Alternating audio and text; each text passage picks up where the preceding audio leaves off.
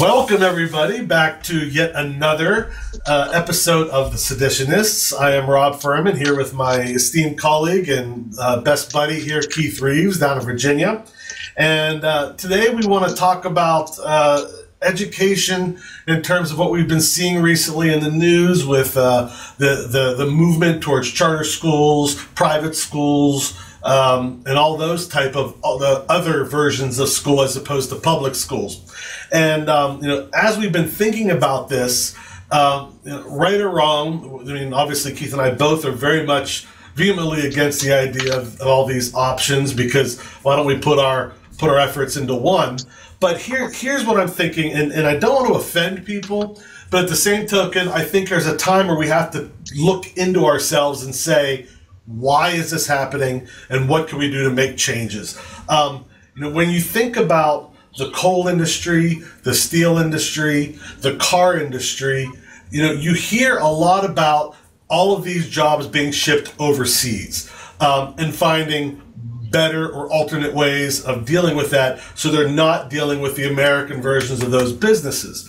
And a lot of that comes to, at least from my minimal understanding of it, is that a lot of it seems to come to the fact that our unions have created a very expensive venture for them to deal with those or with those companies. At least that's in part. My curiosity is, and my concern is, as educators, are we going down that same road as those other Industrial Revolution industries? Because by going to a charter school or a private school or a cyber school, isn't it very similar to shipping those other companies overseas? They're shipping us out somewhere else.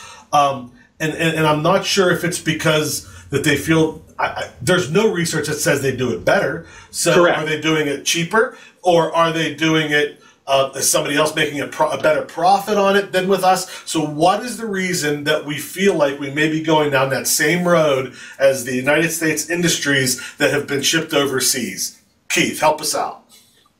Yeah, I mean, it's important to underscore one of the things that Rob said, and as is always the case, and Rob and I both said this repeatedly over the course of the couple of years we've been doing this particular series. If you don't believe us, look it up, right? There is no substantive data of any kind anywhere that says that school choice privatization charters vouchers work. None. Sorry. They just came out with a massive new set of data just this week that yet again says, sorry, Betsy DeVos, your methods don't work. Okay? I had a really interesting conversation the other day. I was out getting dinner and went to one of my usual haunts, and somebody said, hey, there's this person that never, doesn't meet anybody, doesn't come here very often. And I made a pithy comment that unfortunately gave away one of my socio-political perspectives, and a debate ensued. Let's put it that way. But this person was from the upper Midwest, from DeVos country, and was like, oh, her name's on everything. She's a big patron of the arts. I really like her. I think she's going to do a good job. And it's based on what? Well, it was based on lay opinion, based on the fact that she seems to be an altruist. But we got into a discussion about the thing that I'm going to say now, which is why I think there is an attitude amongst a segment of non-educators that believes that we should go in the direction that you described and create a way to make things less expensive and more effective. And in the same breath, I'm going to answer why it doesn't work. Okay, here's the deal.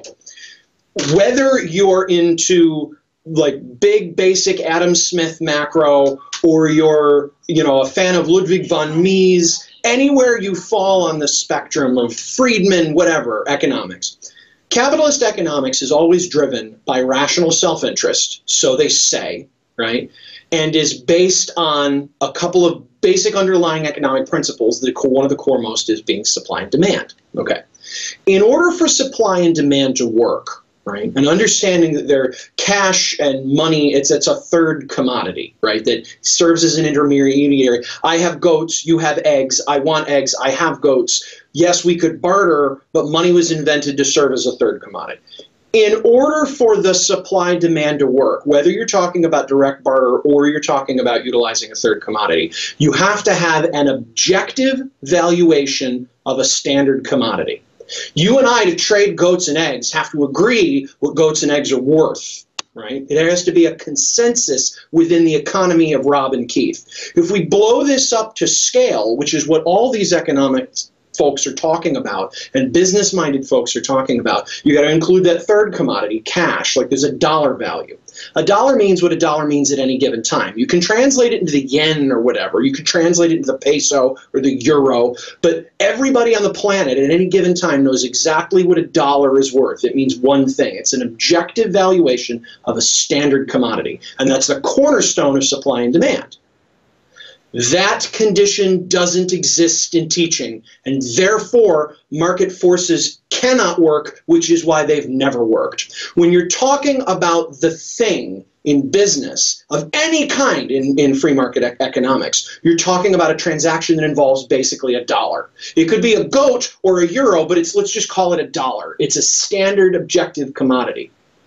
If that's the center thing in economic theories, what's the center thing in teaching and learning, in education?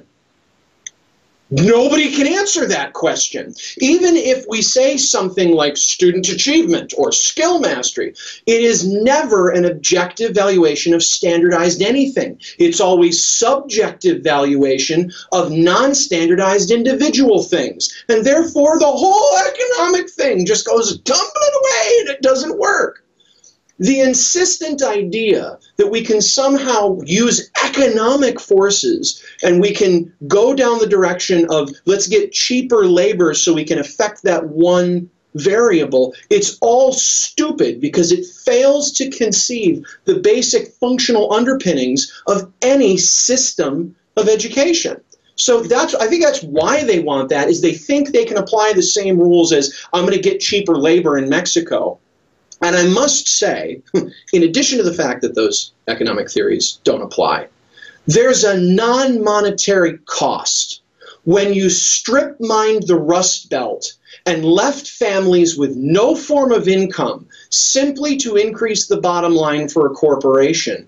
You strip mined that community and took all their jobs out and put them overseas someplace or put them in a different community to lower the labor cost. There was a non-monetary impact in the quality of life of those families and a long-term economic impact that we're still not recovered from. I mean, you're in Pennsylvania. I grew up in upstate New York. We have seen cities leveled by the selfishness of I'm going to increase my bottom line, especially when they were promised retraining. So the same people that want to do that in education are the people that applied those things pell-mell writ large to different sectors that impacted the Rust Belt, and look what happened. Do we want that for schools?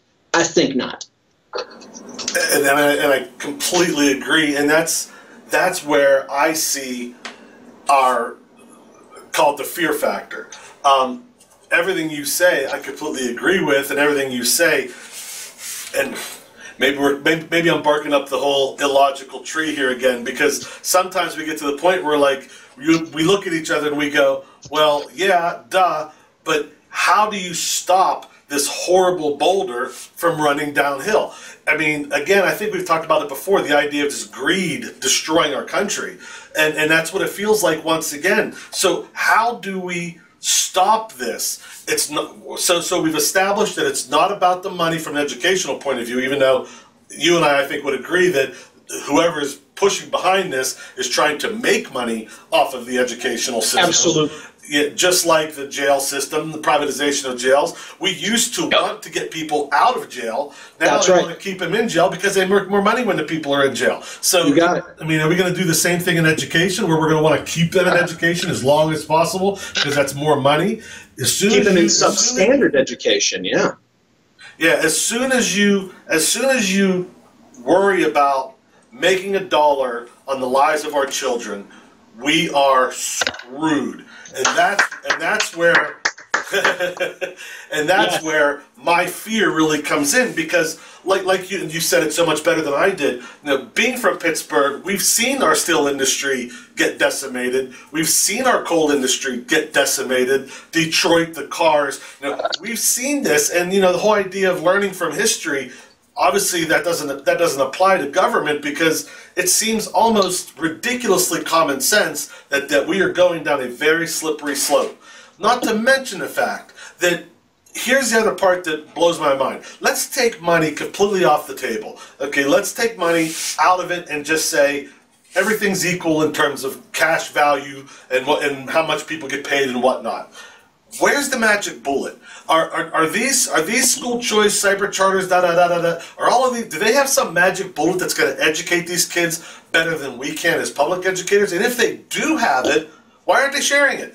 Because what is a parent going to get if they take the money and they say, I'm going to send my kid here instead? Are they going to get better teachers? I don't think so. They'll get teachers that are probably paid less, but I don't think the quality is going to go one direction or another. If anything, it may lower, but I won't even go there. You know, whatever. Let's just say that's equal. Are they going to get a better building?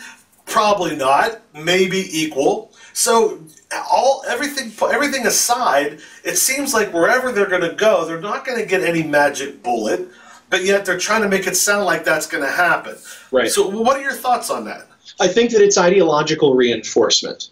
I think that the thing that people pay for when they say, I don't want some public educator, and I think that it's fair to say that you and I, we don't have jobs, we have callings, we have a life work, we have vocation, I guess was a term I heard used recently. That's what we do. It's not a religion, but it's like a spiritual thing, you know, like, and you and I could be making a lot more money doing something else.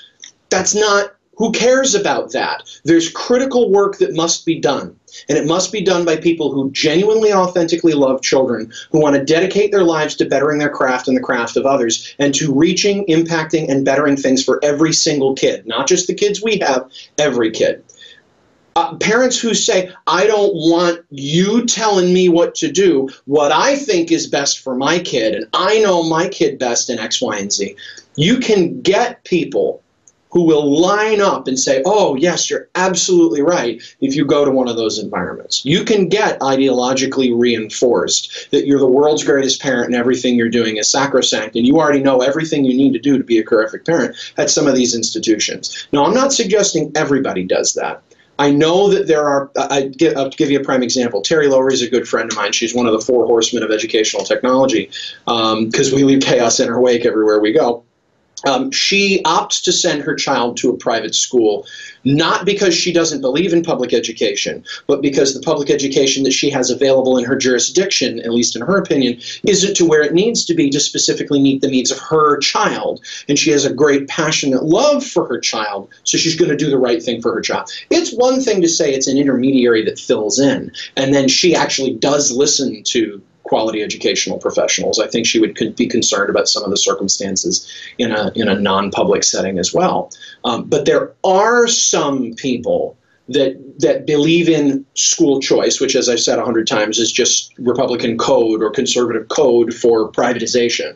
People want that because they get their ideological needs met.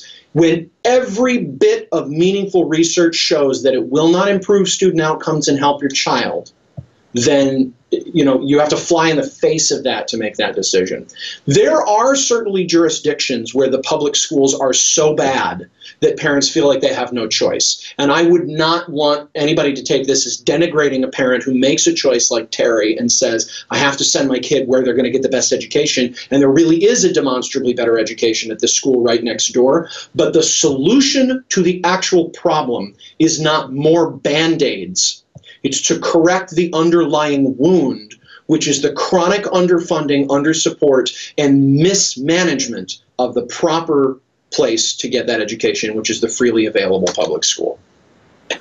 And couldn't have said it better. And I think you hit a really good point there, and I'm going to say it one more time because I think it's really critical to hear, is we're not saying the idea of choosing a better school for your child is a bad thing.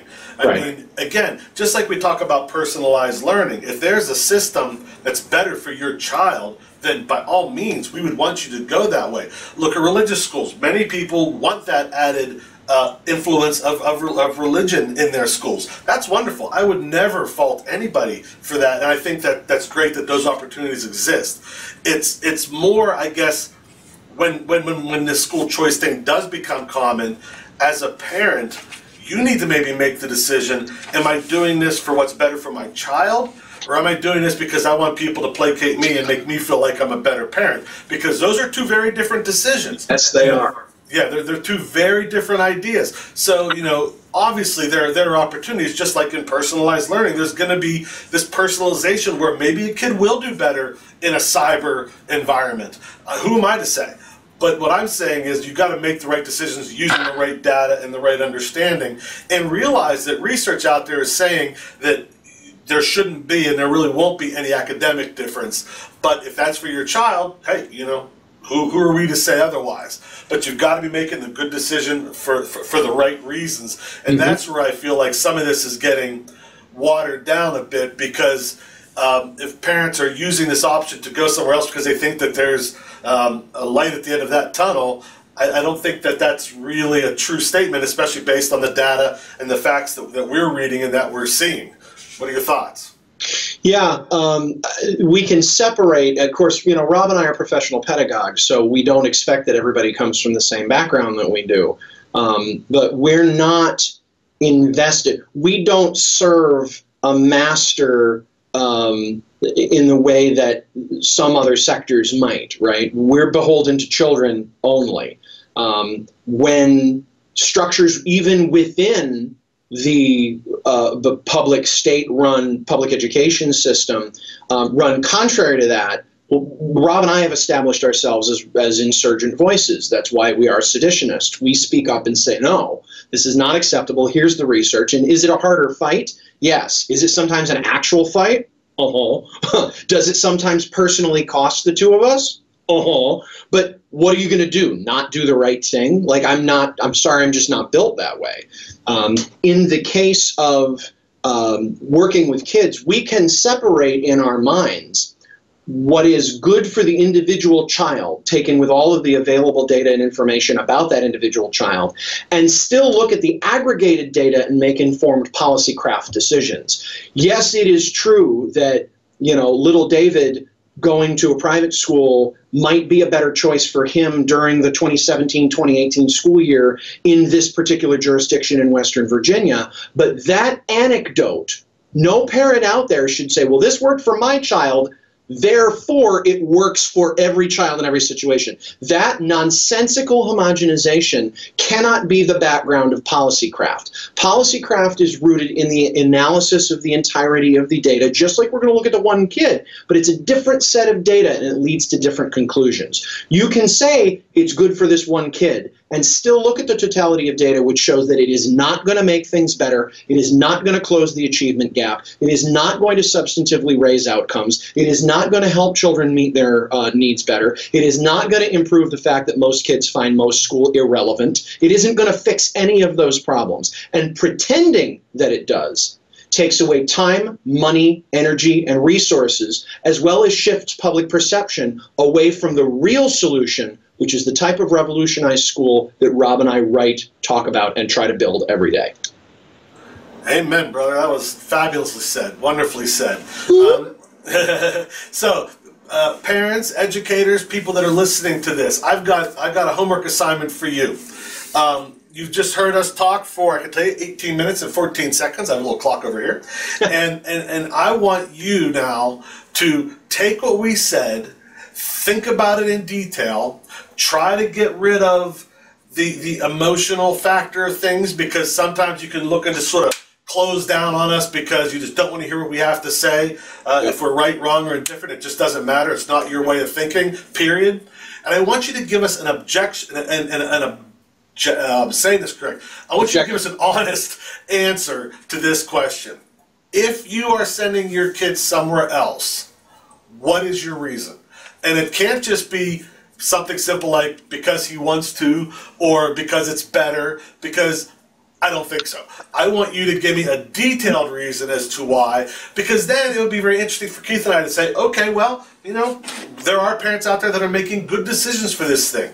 Or there are some that we're going to look at you, we're going to go, yeah, you're sort of the person that's doing it for you as the parent as opposed to the benefit of the child. But I'm really curious to see what your answers are. Because, yes, I know some people that have gone to other schools, private, parochial, cyber charters. And the ones that I talk to, I would say a majority of them have their head on straight and are making good decisions because of the needs of the child. But there are also those ones that are just, I don't get it. So help us get it. Help us understand.